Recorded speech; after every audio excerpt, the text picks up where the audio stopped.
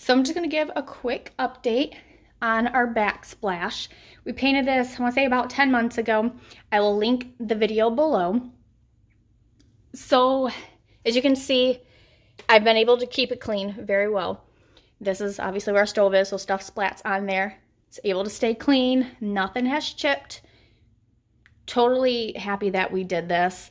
I do eventually want to replace it because I do really want subway tile. However, this project now for the subway tile has just been pushed to the back of our list just because this has been holding up so well, and we're just happy with it. I guess the color's perfect for us, and it's not a eyesore anymore.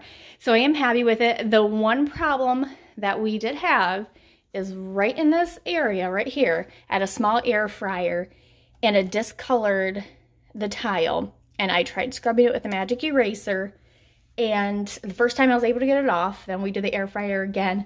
When I tried to scrub it again with the magic eraser, it would not come off. So I ended up completely just removing the air fryer, not keeping it there all the time, and then I repainted it, and you can't tell anymore.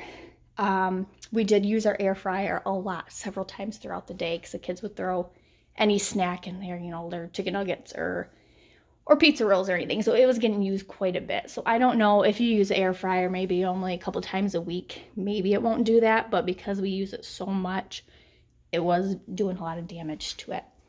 So I just wanted to give you guys an update though. Like I said, we have no regrets to doing it. I think it turned out well and it has maintained, so we've been happy with it. Thanks for watching and good luck to anybody in their projects. Thank you.